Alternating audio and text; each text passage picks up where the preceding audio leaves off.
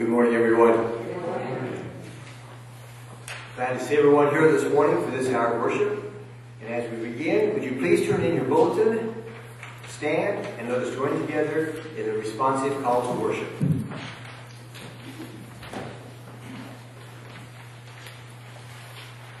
Praise God in His mighty firmament. Praise God for His mighty deeds. Praise God for His exceeding greatness. Praise God with trumpet sound. Praise God with lute and harp. Praise God with tambourine and dance. Praise God with strings and pipe. Praise God with sounding cymbals. Praise God with loud clashing cymbals. Let everything that breathes praise the Lord. Praise the Lord.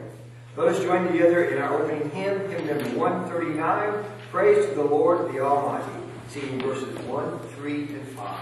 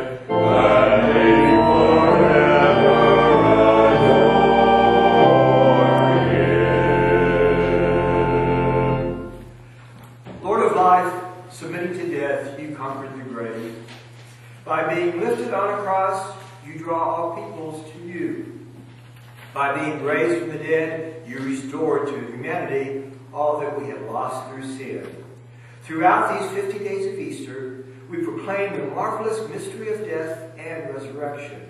For all praise is yours, now and throughout eternity. Amen. Please be seated.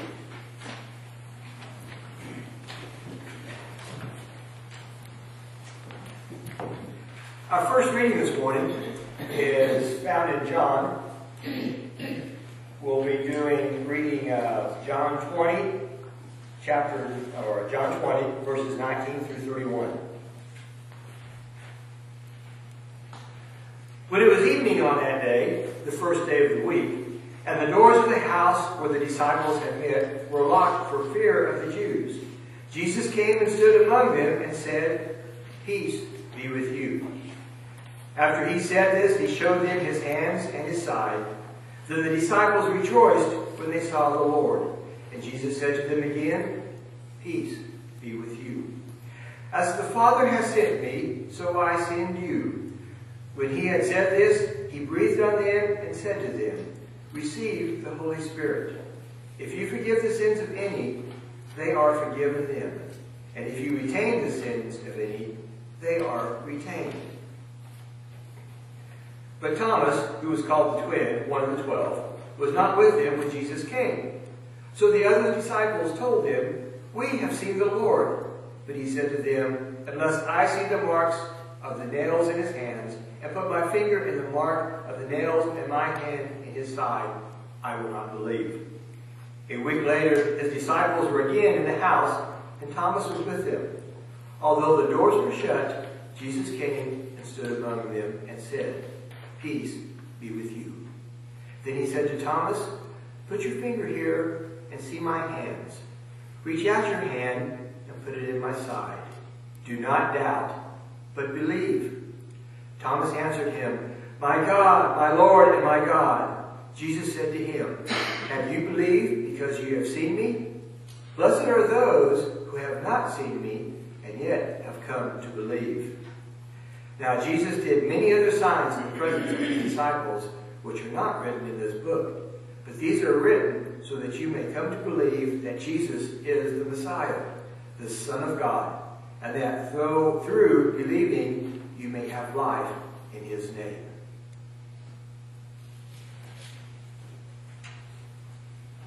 Good morning.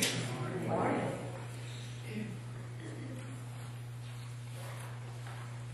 We've come to our time of prayer and sharing joys and concerns. We certainly wish to remember Joanne Moody and the rest of Milton John's family this morning, praying for their travel back home this week and so forth. So it was a difficult day yesterday, but a very good day. Other prayer requests, joys, concerns.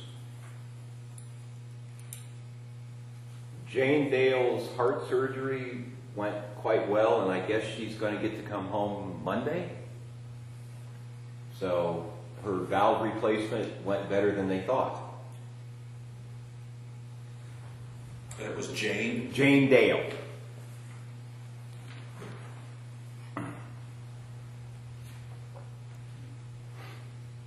Any others? One for the Lopez family in Stafford.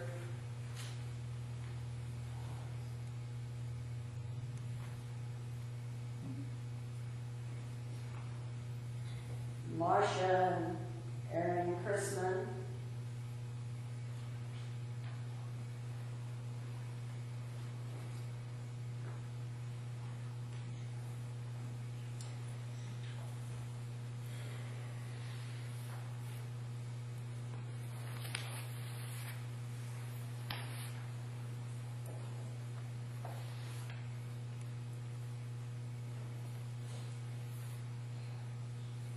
All right, if there's nothing else, we'll go to the Lord in prayer. Father, what a joy it is to be with your people in this house of prayer, this house of worship.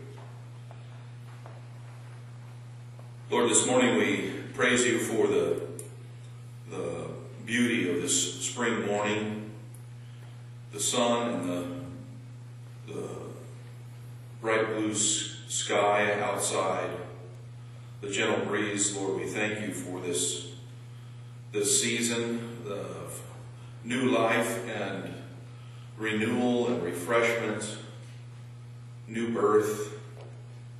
Lord, we ask this morning that you would take hold in our hearts. We ask that you would, just as Jesus has come alive and exited the tomb, that we also would come alive in the Spirit. We ask, Lord, this morning for rain. We thank you, Lord, for what we have received, but we ask, Lord, not only for our gardens and our yards and at our homes, but also for the crops of the farmers in the area. We ask, Lord, that you would send your rain. Father, our hearts go out to Milton John's family and the Lopez family and the Chrisman family, and we ask, Lord, that you would bring your comfort to them. Would you provide them with peace that passes understanding? Help them to find you in the scope of this loss. I pray, Father, that you would provide care for and protection for our firefighters in our state that are continuing to fight fires. Lord, we pray for the fires in the presidential election, and we ask, Lord, that you would break through and that people would gain sense and understanding, wisdom, and that they would use that in their governing of both our state and our nation. Lord, we pray for Jane as she recovers from surgery. We ask, Lord, that you would bless her with strength and bring her to her feet again. Lord, for these and any unspoken prayer requests, we ask that you would meet those needs according to your will and desire for those lives involved. Thank you, Lord, for walking with us day by day, moment by moment. We ask, Lord, that you would be the thing that we seek after, that you would fill us with your Spirit in such a way that we would look to you to provide vision for us, for our lives. And this we ask in Jesus' name. Amen. Would you turn to in your hymnals to number 451? Our prayer hymn is Be Thou My Vision. Let's sing the first verse.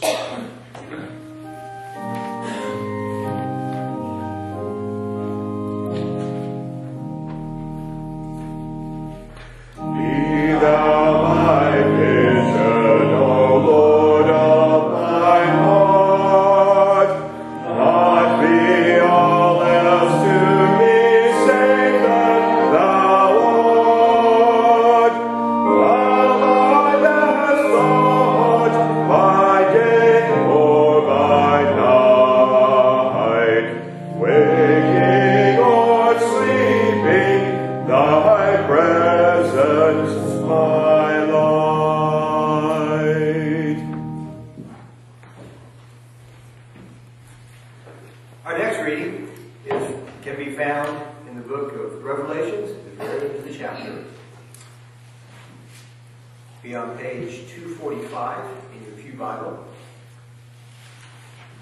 And we're reading from the first chapter, verses 4 through 8. John to the 7 churches that are in Asia. Grace to you and peace from him who is, and who was, and who is to come, and from the 7 spirits who are before his throne, and from Jesus Christ, the faithful witness, the firstborn of the dead, and the ruler of the kings of the earth. To him who loves us and freed us from our sins by his blood, and made us to be a kingdom, priests serving his God and Father, to him be glory and dominion forever and ever. Amen. But look, he is coming from the clouds. Every eye will see him, even those who pierced him. And on his account, all the tribes of the earth will wail.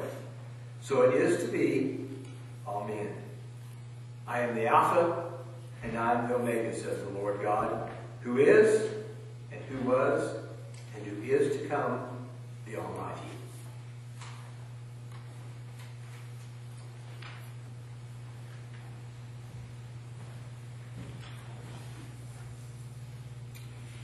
Well, over the next several weeks, we will spend time in the book of Revelation. Now, we don't get to do that very much because of its highly symbolic nature. The book of Revelation is often ignored by many people.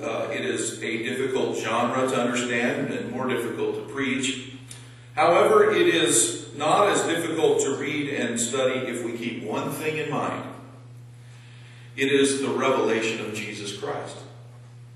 It tells us about Jesus.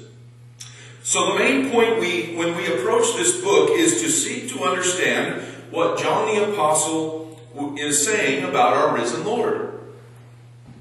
With that said, I begin our time together recognizing that our purpose this morning is always to seek God's face. When we come to worship, that is always our purpose. So, but this morning we particularly want to see Jesus. Yet while on this earth our sight is limited, 1 Corinthians 13:12 says that we have limited sight of him, then we shall see him face to face. Although once we believe in Jesus, our Lord removes the veil from our spiritual eyes, allowing us to see him. Whereas outside of the faith, there is no spiritual vision whatsoever. All of this is to say, for those outside the faith, the only way Jesus can be seen is when he makes himself visible. Remember Saul of Tarsus in the book of Acts, the persecutor of Christians, traveled to Damascus to flush out and arrest a cluster of Christians hiding there. Saul believed that Jesus was executed because he was an evil man, a heretic, misleading the people. Christians were continuing to teach his false message, quote unquote, and so they needed to be dealt with. On the road to Damascus, the resurrected Jesus appeared to his enemy Saul and opened his spiritual eyes while blinding his physical eyes, sending him to carry the gospel to the Gentiles. And Jesus is doing this work again today among his enemies. Over the years, I've read and heard stories of Christ revealing himself through dreams and visions from places like China and Africa and Europe and North America. And likely it has been happening all over the world. It just hasn't been widely published in some areas. And so, until the last year or so, I had not ever heard of it occurring among Muslims. Interesting. When researching this topic, I found a website called Isa Dreams, ISADreams.org. I'll explain what Isa is here in a second. It's a website dedicated to inform the church how Jesus is at work today, opening the eyes of Muslims to the truth of Jesus. And I quote from their website. Dr. Dudley Woodbury is one of the key figures in modern missions to the Muslim world. He headed up the Muslim Studies Department at Fuller Theological Seminary in California. After reading an article that referred to Dr. Woodbury doing some work, or some research in this area, we interviewed him and found out that he is also fascinated with Isa, which is Arabic for Jesus, Isa dreams. The article indicated that around 40% of Muslim converts to Christianity mention a dream as being instrumental to their decision. He said that a graduate student had recently put all his data into a database and that he was way off his reckoning. It was really more like 70% of those Muslims who have come to faith in Jesus, it's because he came to them in a dream. 70%. He mentioned something that stuck with me. He said, in the West, we don't dream. We've been taught not to dream. Middle Easterners and Easterners expect God to speak to them in dreams. And so, that's what this website said. But anyway, so there are two types of dreams in which Jesus reveals himself. The first is preparatory. Isa, Jesus, appears to invite them to follow him. He reveals to them in many cases that in the last 24 hours of his life, the part where Jesus is arrested and persecuted, beaten, and crucified on the cross, and where he offers forgiveness and salvation. He then reveals himself as the risen Lord who reigns on high. He asks them not to die for him, but to live for him. And this invitation grabs their attention because it contrasts with the call of the jihadists to die for Allah. Muslims know of Jesus only as a prophet. Jesus reveals himself to them as Savior. The first type of dream is preparatory. It prepares them for salvation. And secondly, the second type of dream that Muslims have is an empowering type dream. Jesus appears in a dream to strengthen the believer for a task or to endure persecution. Muslims who convert to Christ often face retaliation from family and friends, and they need a strong faith, strong courage, and confidence in Christ in order to endure sometimes intense persecution, even death. The risen Jesus is ever faithful, the faithful witness, actively working today in the lands among the peoples that his bride, the church, struggles to reach with the message of the gospel. Why he wants his salvation extended to Muslims and Hindus, among other groups who oppose him directly, we sometimes find it difficult to understand. It's a mystery to us. Isaiah 4:12 says that God's ways are not our ways, and God's thoughts are not our thoughts. There's mystery involved in God. We need to let that be okay. We find this mystery explained in our scripture passage today. Even then, John's testimony, his use of human language, is stretched to its limits as he attempts to bear witness to this mystery of God. How does John explain the visions he is seeing in human language, when human language is so limited and God is so unlimited? He keeps his eyes on Jesus, the author and perfecter of his faith. He illuminates Christ as the one who we also must look to.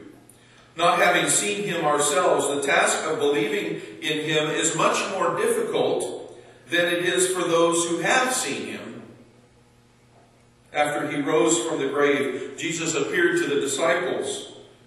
Our gospel reading today describes how Thomas was not there the first time Jesus appeared to them in the group. So when the other disciples said to Thomas that they had seen him, Thomas didn't believe. Just then, Jesus appeared to Thomas, inviting him to touch his hands and his side where his wounds were still clearly visible. And without touching Jesus, Thomas fell before him, addressing him as my Lord and my God. Jesus replied, "You have seen me and believed. Blessed are those who have not seen me and still believe." There is coming a day when unbelieving people will see him coming with the clouds of saints and mourn because they chose not to believe. There are those whom God has chosen who have not heard the testimony of the sacrifice and the resurrection of Christ. It just may be that the time is so short before his return that Jesus is ensuring the gaps are filled in where the church has yet to reach. In either case, he is at work in our world today. Look to Jesus, the central figure of throughout this Revelation passage, these 5 verses, Revelation 1, verses 4 through 8. It is as though John is asking us, do you see him? This is how he describes Jesus. He is the one who gives us the ability to stand in his grace. He is the one who gives us the ability to live in his peace. He is the faithful witness. He is the firstborn of the dead. He is the ruler of the kings of the earth. He is the one who lives in us and looses us or frees us from our sins through his shed blood. He is the source of our royal priesthood. He is the one who has the right to gather himself all glory and dominion forever. He is promised to come with the clouds of saints with great display of power and glory. He is, at that time, the one every eye shall see. He is the one who died for all humanity. He is the one at whose coming will cause all unbelieving peoples to mourn, all believing peoples to rejoice. He is the Almighty One of eternity past, present, and future. That's all that John is packing in to these 5 verses. The human language hardly can describe this. If nothing else has been written, then what is contained in these 5 verses about Jesus, it would stand unmatched as the most incomparable description of the person and work of Christ found anywhere in Scripture. If at any time in your life you lose sight of Jesus, I encourage you to return to these 5 verses. Yes, you have my permission to mark up your Bible, underline these 5 verses, and let John restore this image of the Christ in your mind and in your spirit. We live in a unique time, a time when anyone can become a celebrity. On TV we have reality shows just all over the place, starring everyday people living ordinary lives or doing their ordinary work. We have Snapchat and Instagram and Facebook, YouTube, Vimeo, all kinds of social media that puff us up with popularity, or at least in our own minds, and tempt us to develop an addictive lust for likes and shares. In many cases, and some of you don't know what I'm talking about, that's okay. You're better off. In many cases, people post photos and videos and philosophies with one goal in mind: to draw attention to themselves. To do whatever, I want to encourage you to do whatever you must do to avoid this temptation to be the subject of people's attention. Rather, in every aspect of your life, point others to Jesus, just as John the Apostle does in this passage. If only the earth's billions would stop looking into a camera lens and seek the face of Christ by faith. But they are too busy glorifying their own image, too busy pursuing their own agendas to seek Him. This is one of the reasons why those of us who live by faith, not by sight, come and worship weekly. To be sure that we keep our spiritual eyes on Jesus, we come every week. It is why we regularly celebrate communion, fixing our gaze on His body, the bread, and His blood, the wine. The elements of the Lord's table provide us with a visual sign that turns our eyes upon Jesus. I want to encourage you to sing with me as we prepare for communion. That simple chorus, turn your eyes upon Jesus. Turn your eyes upon Jesus. Look full in His wonderful face, and the things of earth will grow strangely dim in the light of His glory and grace. In the United Methodist Church, we serve open communion to anyone who humbly repents of all sin and desires to follow Jesus Christ our Lord. Jesus said, "Let the little children come to me," and so we welcome parents to bring their children to the altar to enjoy the fellowship meal of the Lord with us. We urge parents to teach your children what we are doing and why. If we confess our sins, God is faithful and just to forgive us our sins and to cleanse us from all wickedness. But if anyone does sin, we have an advocate who pleads our case before the Father. He is Jesus Christ, the one who is truly righteous. He Himself is the sacrifice that atones for our sins, and not only our sins, but the sins of all the world. Almighty God, to you all hearts are open, all desires known, and from you no secrets are hidden. Cleanse the thoughts of our hearts by the conviction of your Holy Spirit, that we may perfectly love you and worthily magnify your holy name, through Jesus Christ our Lord. Amen. I give you a moment to pray prayers of confession silently.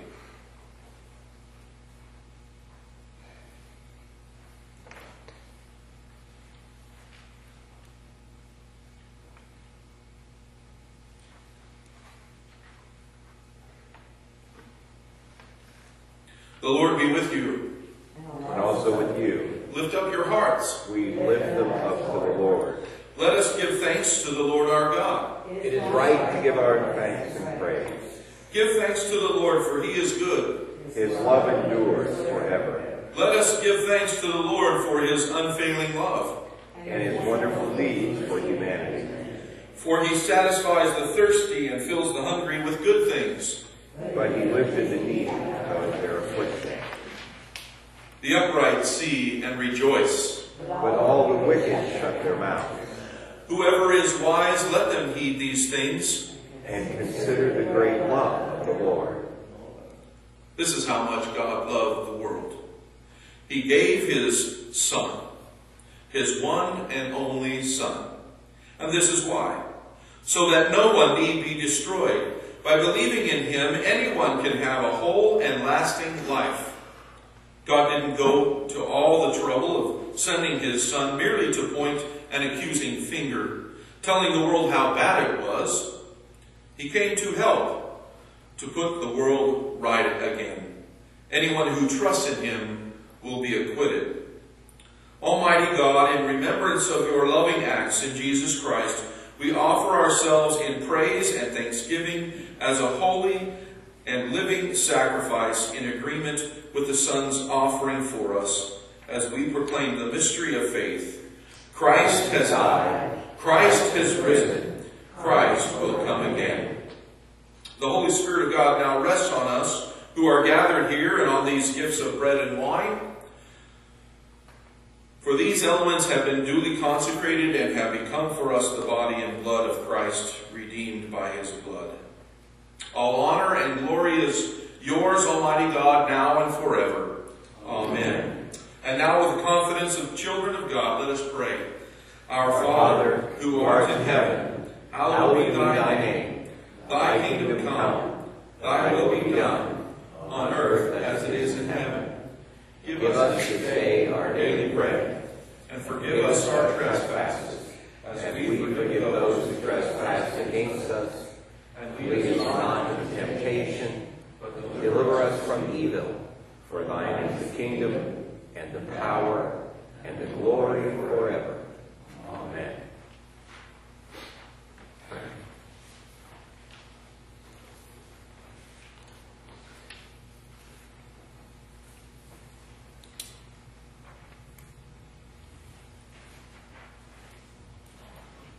The body of Christ broken for you.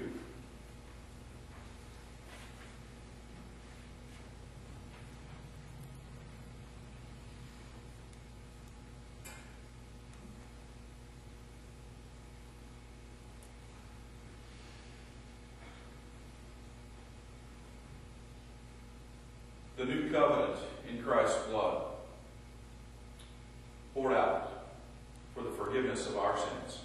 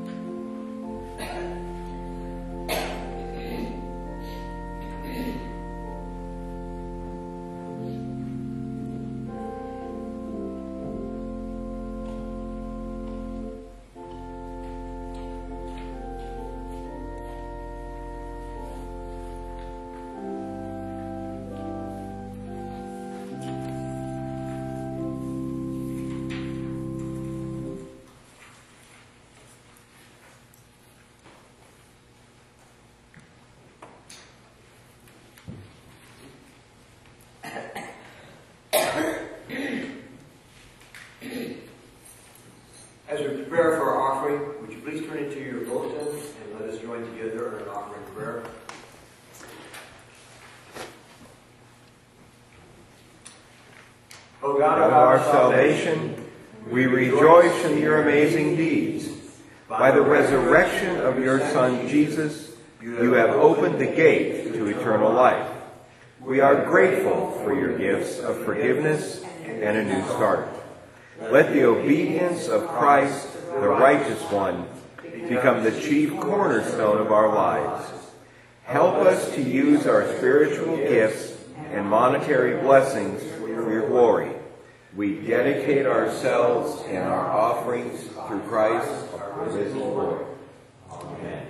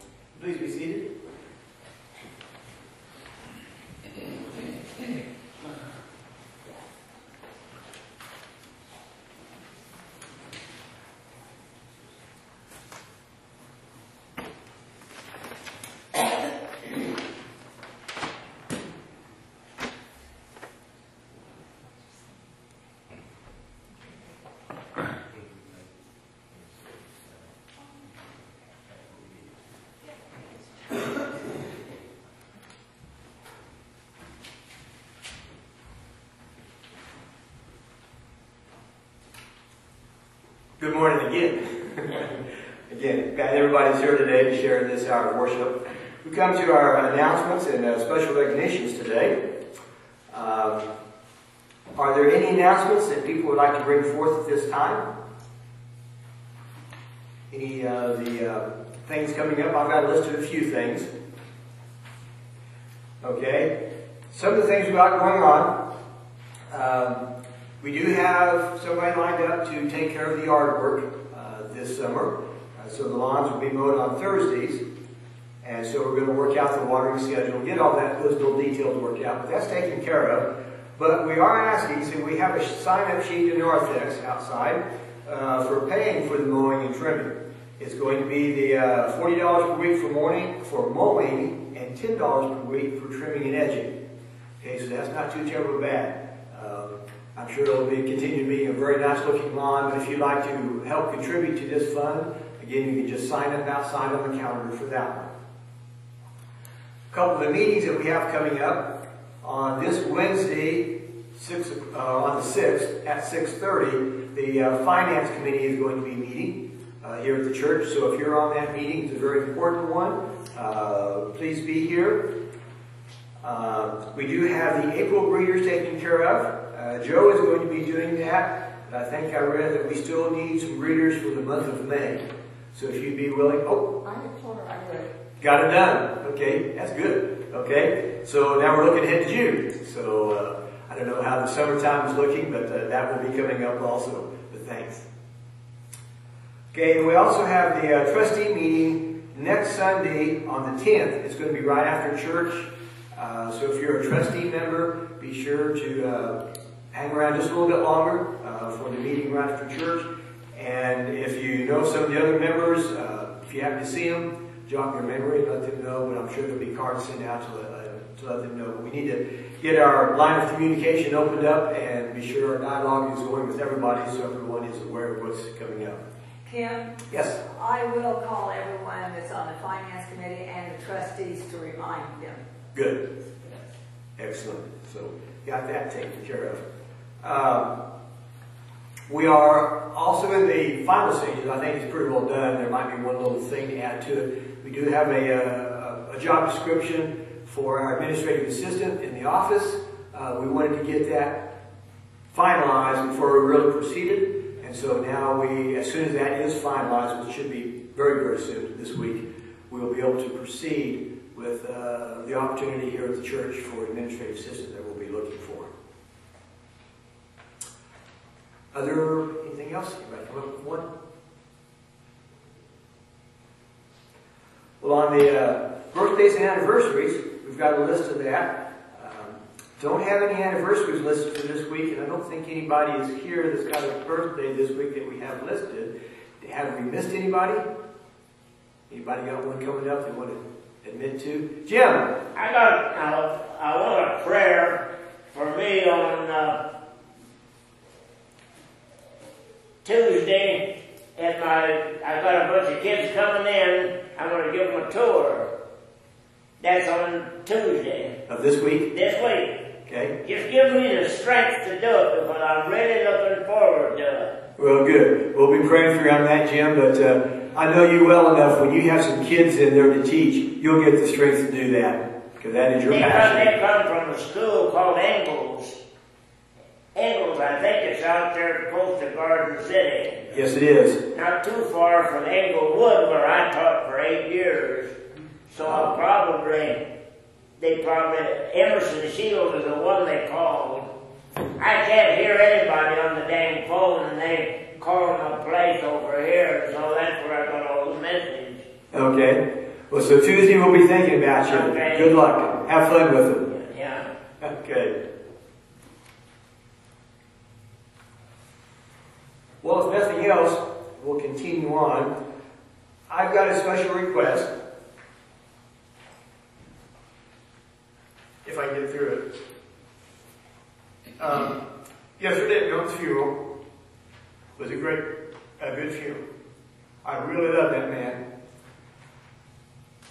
There's a song out there, which I'm not going to attempt to sing. It's a new song. If you haven't heard it, you got to get on look it up on the computer or something, just read the words. It's called Be Humble and Kind.